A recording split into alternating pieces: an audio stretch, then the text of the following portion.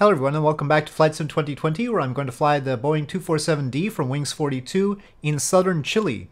And I decided to fly in Chile because, well, navigation's fairly easy.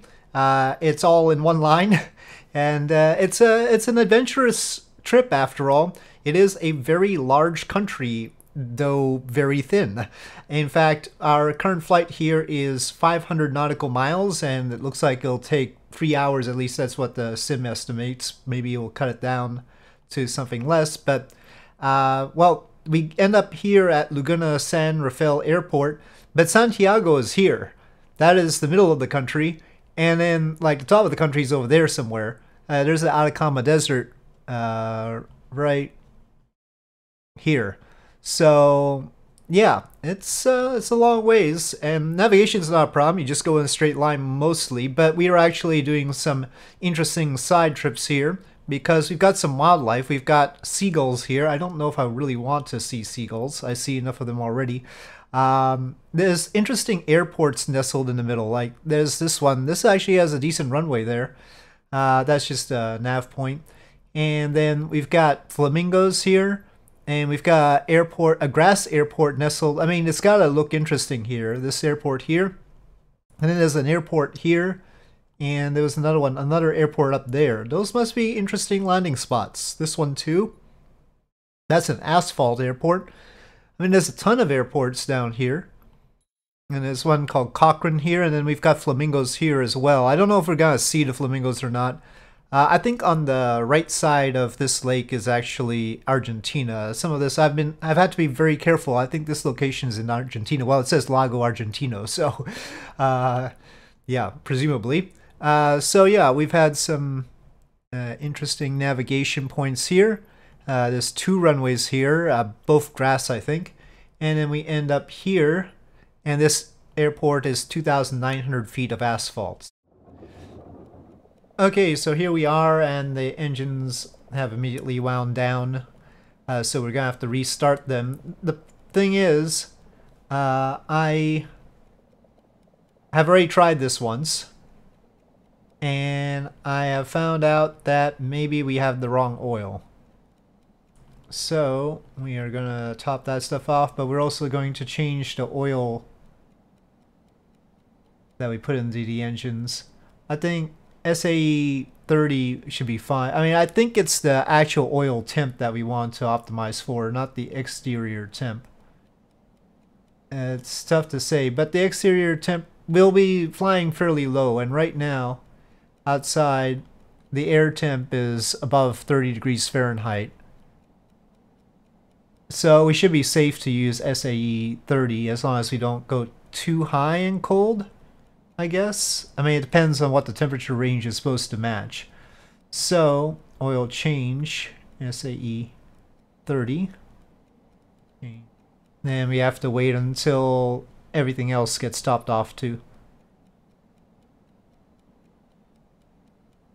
And then I'll have to try and start this thing. Okay, I'm doing the priming. And wobble pumping. And priming. Okay, and up there, wobble pumping.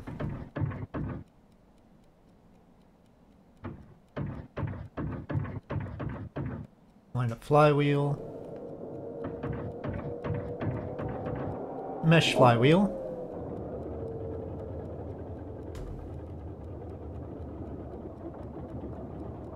Oh, does that sound like I've got it?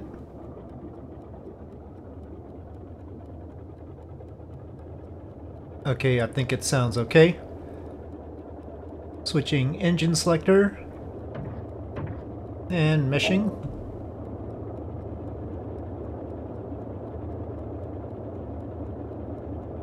And get rid of the wheel chocks. Assuming everything is okay. Alright, seems okay to me. So, we get to start our flight in southern Chile.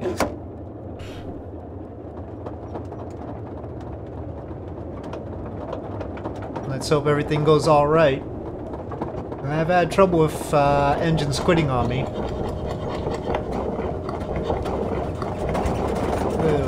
really far off to the right here.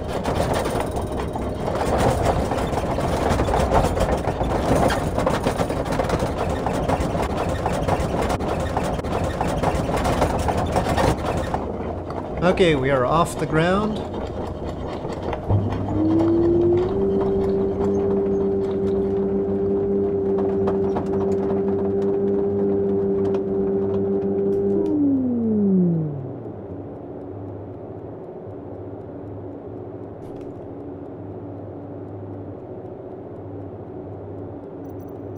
Let's see, I've got this map app. Oh, it was 15 knot right at us. Not bad. I mean, that's okay. Oh, it's a little bit askew. Alright, so we're supposed to go for seagulls, but we probably won't see seagulls. But we are going to head towards the town of Punta Arenas, and the seagulls were supposed to be there. And that's a little bit out of our way, it's just south. We're supposed to be headed north mainly, but we'll just take a look around here. 34 knot wind now. Now we're talking.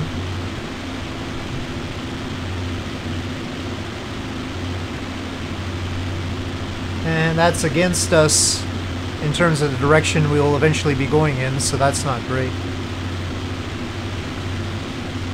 Trying to go low to see if we can spot these supposed seagulls here, but I'm not sure. We're gonna get any glimpse of them.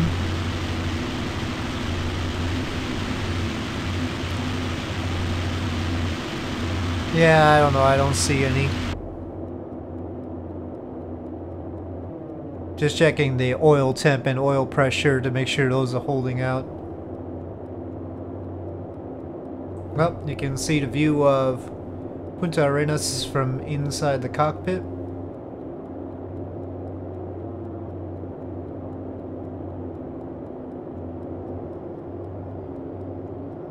Alright, so now we're headed in the right direction, but against a 30 knot wind, so that's not great. Not a bad look to the place so far. Oil temp is getting high. I don't know. And we're losing oil pressure again. Well, we're below the intended minimum oil pressure here. I don't know what kind of issue we're having. I'll try and limit the RPM and all. Okay, well, I've been troubleshooting this. We've gone sort of awry here.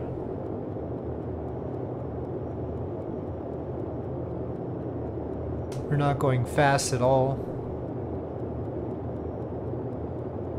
Our oil pressure has recovered though. I don't know what it is I did. I've got carburetor heat on and set the oil shutter lever down. I don't know if that was a good thing or a bad thing. Now the oil pressure is going up. That oil pressures of 75 to 100 psi are desired, so alright. But we're still facing a 45 knot headwind. We are not going to get to where we're supposed to get to like this. The scenery looks reasonable. I'd expect this sort of look. Certainly along the coast there, it looks like photo scenery to me. I don't know what that area to the right there, that's sort of tannish, why it's quite like that, but I think it's probably like that. That's not random. Actually, it's on the map. It's called Mina Peket. I don't know what. Oh, it looks like maybe a mine. That's a mine of some kind or something like that. Quarry or mine. 49 knot. Let me try and go lower altitude. I mean, the higher we go, the worse the wind gets. Our ground speed is only like 97 knots right now. Well, we're back down to 2,000 feet, and the headwind is less down here, just 29 knots now. And we can go a whole 150 knot ground speed instead of just like 100 something. We'll try and stay close to the ground. It seems much better down here. Looking good though. We have an incentive to go as low as we can, but ultimately I see some mountains up there, so we can't stay low forever. Just skimming right along here.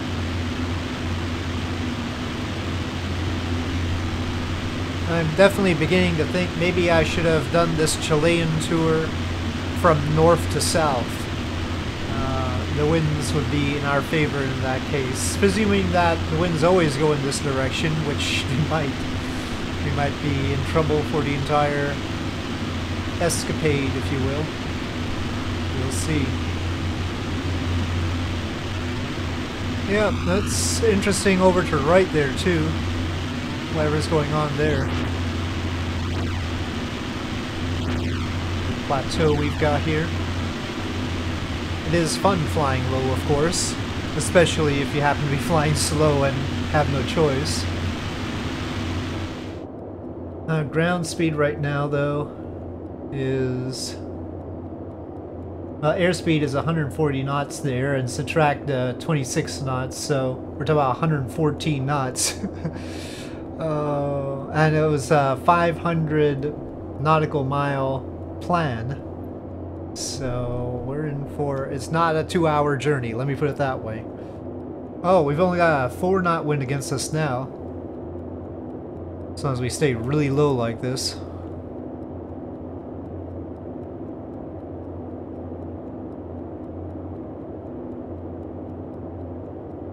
Maybe, I mean, it's not completely against us either. Maybe the wind is changing enough that we can continue.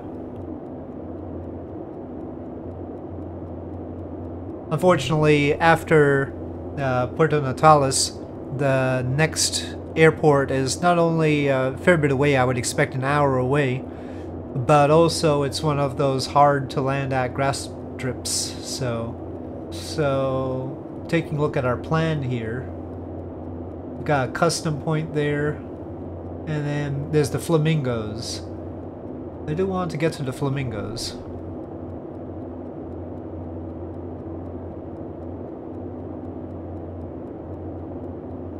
But the flamingos are a ways off. You can see we've covered only that little bit there, and then we've got this long leg ahead of us to get to the flamingos, and then some tough airports to land at, 2,000-foot grass strip kind of airports. We are currently an hour in. Oil pressure is getting a bit high now. Let's try that oil shutter and see if that really does reduce the oil pressure. Lots of open space for grazing, I guess, that sort of thing. Well, let me go higher a bit and see what the wind is like at a higher altitude, just to judge whether we should continue this flight. Eventually we're going to have mountains in our way, so you can see them up ahead. Yep, okay. It's the same old wind up here. There's only 2,000 feet right now, but it's just getting worse and worse. Okay, well, I think I see Puerto Natales right there.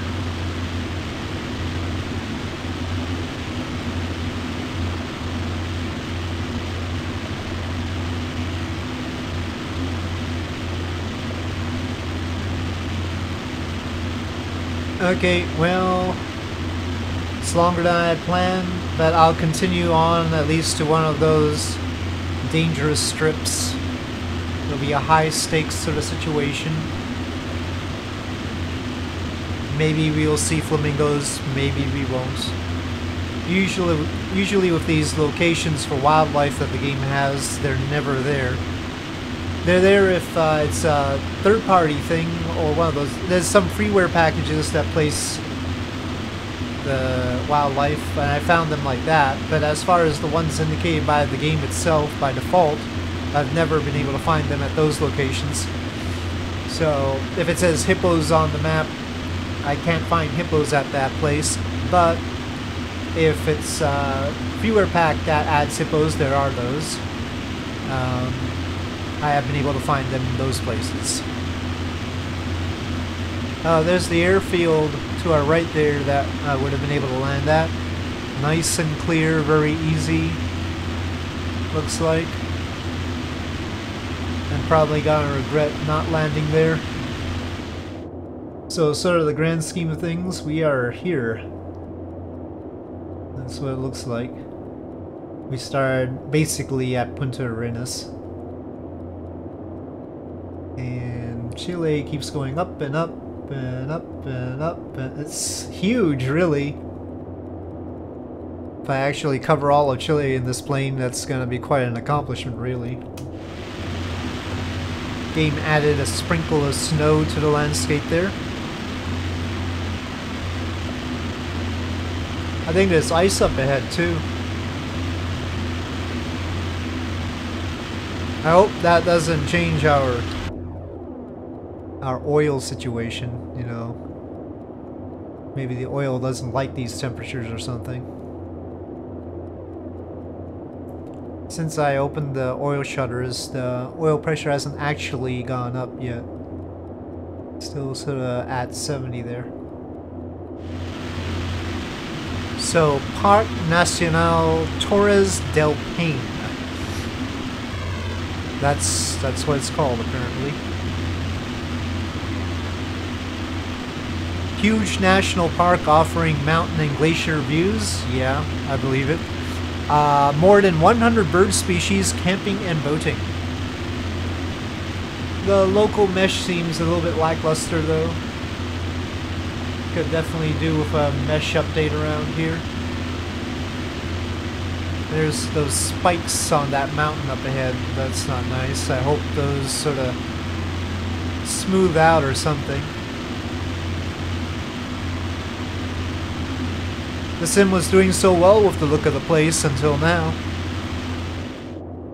Okay, now the oil pressure seems to be climbing up a little bit. Yeah, no, I think that mountain's gonna look like that. Oh my god, the spikes went higher. It's getting crazy out here. I don't know how tall that is. I'm trying to stay low here. Yeah, I sure as heck can't climb very quickly. Apparently, that might be called Cerro Balmaceda. I don't think it looks like that. They have an image on Google of it, and yeah, it's not a bad approximation except for the spikes. I mean, it's not great. It's not great, but take away the spikes, and it's somewhat recognizable. Oh, that direction would have not been too bad either. Maybe. I'm just trying to cross. There's basically a ridge of mountains. We need to get onto the other side of it to get to the west coast. Basically, Chile looks like that has a bunch of fjords, and we need to get over to those. So we have to cross these mountains somehow.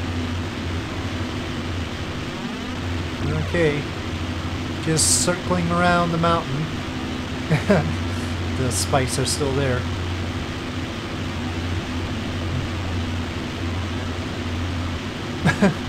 Yep, that's spike though. That's a thing. Don't really want to go this way. Looks free and clear though in front of us. I really wanted to go a little bit further to the left, to the west. I think I see another spike over there. And this might be a pit of doom in front of us right here too. That mountain looks normal. Let's see. Is that pit of doom?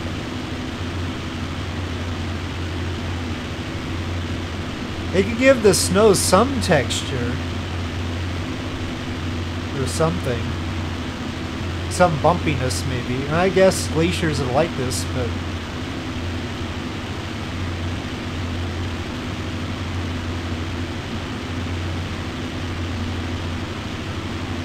that might just be edge. Yeah, I don't think it's a pit.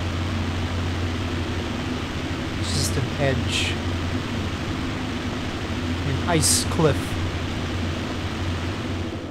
Temperature is still fine. I mean, it's actually above freezing right now. The air temp, apparently. Okay, I feel like this is leading us to go higher and higher here, which is not conducive to a good situation for us. Look at that. It's basically a very smooth upslope, but it's definitely an upslope. Super smooth, really. We're at 3,000 feet and it's just sort of an endless plain of snow. At least it's a little bit more wrinkly here. Yeah, I feel like I'm in some sort of Antarctic expedition now. And there's some spikes there. Another spike over there. Wonder how Antarctica looks like. Probably not too much better than this. Well, somewhere over here there are these channels and water and such, which should be low. Right now we've got this 41 knot wind against us and we're going about 86 knots ground speed. Airspeed 116 minus the 41. Oh, it's horrible. It's 74? 74 knots. We're really struggling out here. The airspeed is keeping us up a bit, but it's not great. It's getting colder and colder. Airspeed is going really low now. Things are feeling very unstable, like... very unstable. The oil temp is getting too low. It's like getting frozen. We need to go down. Well, there's a chance of going down there. Okay, looks like we do have the salvation after this ridge here, but we need to get there. Okay, let's get down here. I've lowered the propeller pitch, but it should be lowering RPM, but that doesn't seem to be doing much right now. The RPM gauge seems stuck or something. Yep, nothing seems to be affecting the RPM right there. Okay, now the RPM gauge is moving. Now about 60 gallons of fuel in the left. We gotta switch to the right tank, right main tank, to just balance things out. Okay, that looks like the situation is more normal and the oil temp might be picking up now. I'm definitely gonna head closer to the water here. Let's head over there. I'm not impressed enough by the mountains to stay within them. We need better mesh around here if we're gonna enjoy the mountains. 18 knots, 19 knots. At this altitude we used to have like 8. Now the wind's gotten worse around here. And you even see water instead of ice. I guess there's some water over there too, but we'll follow this up.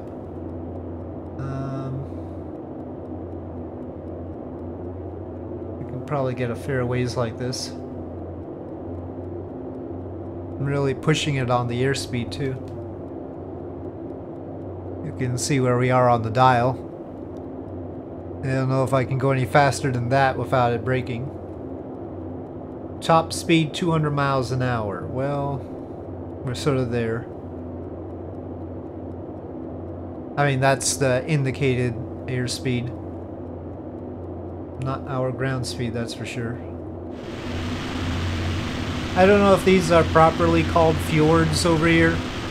But whatever they are, I feel like calling this fjording is sort of a nice way of putting it. Going down these channels along the coast. Stuff over there looks better, but maybe it won't look better up close.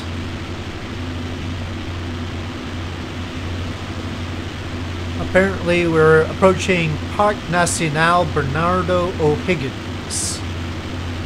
Bernardo O'Higgins National Park. Bernardo O'Higgins was a Chilean independence leader who freed Chile from Spanish rule in the Chilean War of Independence. So, he's got a national park. Got clouds now.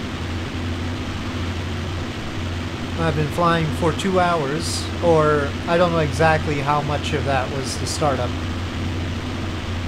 Maybe a little bit less than 2 hours. We've got some serious spikes up ahead there. There is no autopilot, so all the flying has been manual. Yeah, I think we're gonna miss the flamingos. I can't believe they decided to put flamingos out here anyway. Well, that's a green over there we haven't seen in a while. Very lush green. Well, now it's all misty.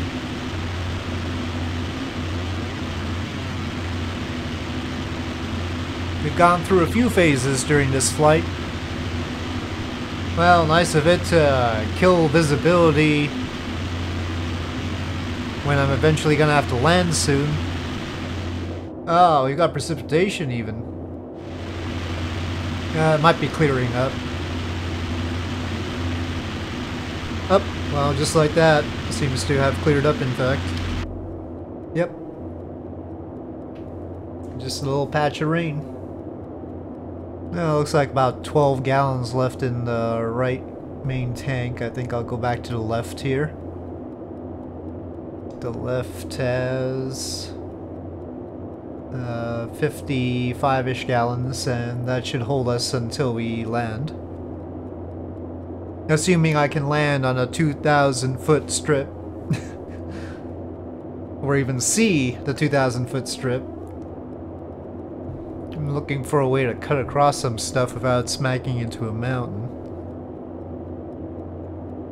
So a cloud in the way of my view here. We would like to go in that general direction. I mean, we can clearly see there's some mountain over there. But I don't know what happens in the middle here. It's still a white splotch in front of me. What's there? I don't know. I can't see a darn thing. I'm gonna turn around. I'll go up the regular channel. I was trying to cut across, but this is too dangerous. Yep, I don't know, I see some land there. It's probably high enough to be an obstacle. Well, there's nothing for it. We have to sort of go into that. But we're over water right now, and hopefully we can stay over water for a while. Well, it's the location's on this Rio Pascua. I don't see it showing the airport there. Great, more clouds, more rain. I think for once I'll try and climb a bit.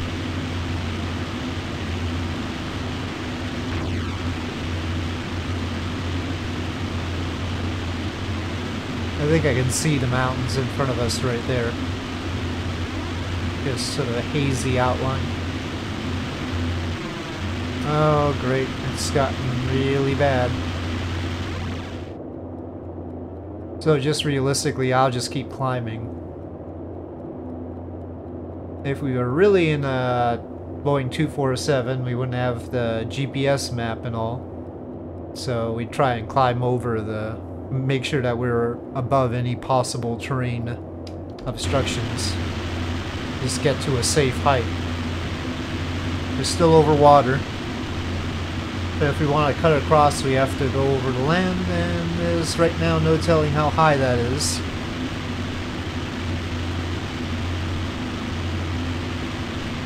there's a break in the clouds over there.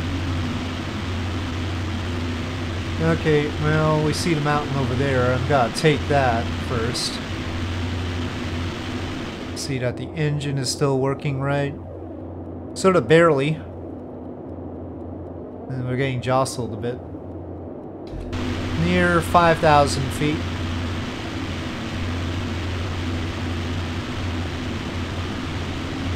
Okay, we're getting some decent clips of landscape here. Whoa. Some lift there. Okay, I'll go this way. There is a flamingo location, but I don't know if we'll be able to see anything at all. And it'll be right before we try to land. 6,000 feet in climbing. I'm gonna change the oil shutter, since the oil pressure seems to be going up and our power is going down too. I'm adjusting the mixture as well.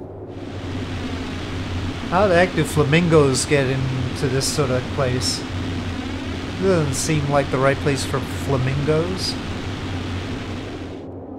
I have had the de-icer on the whole time, but now we're getting some stuff on the windscreen up here.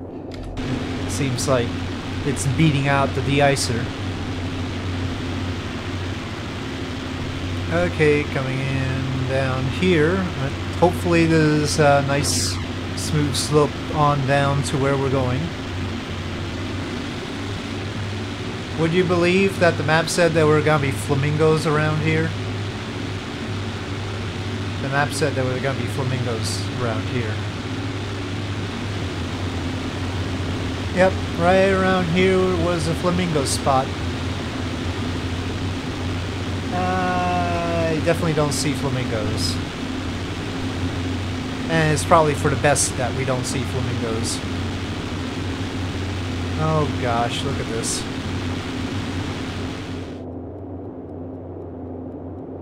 Please, can there not be rain at the landing spot?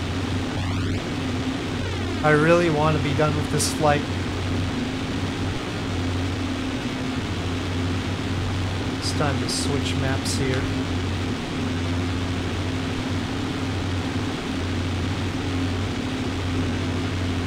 You can see the SCIP there. See, it said flamingos. O'Higgins flamingos.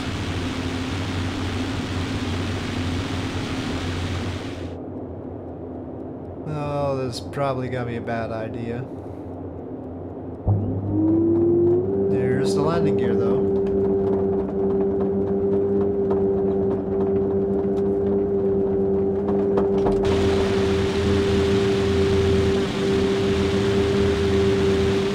There are no flaps on this. I feel like the plane is as nervous about this landing as I am. Oh, maybe not. Maybe the wheels are off now. Oh, we're going down really fast. Oh, they started up again. Oh, maybe because we were nosing down, they were obscured from the airstream. Well, it's a runway in this direction. And it's somewhere in front of us. And I've been flying for 3 hours and I need to stop. So...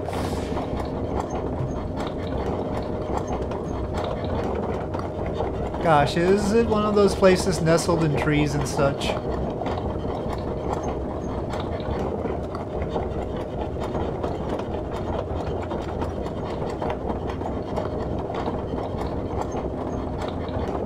feel like maybe over there?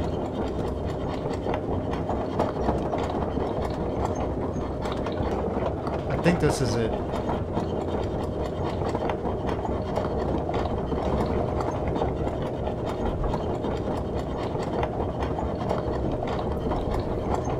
Oh, shoot.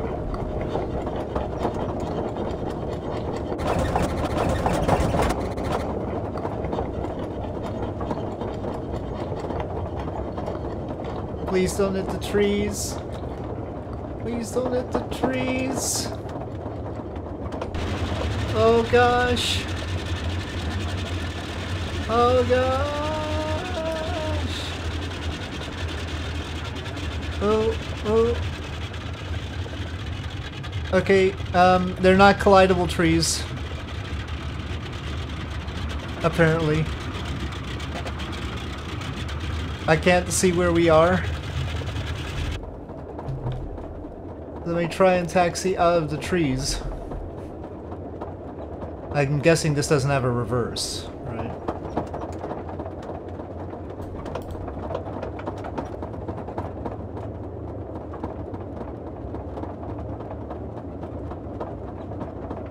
Not what you'd call an ideal landing, but...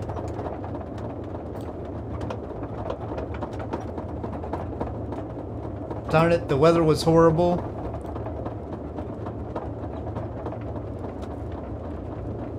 Okay, we should be able to go in this direction.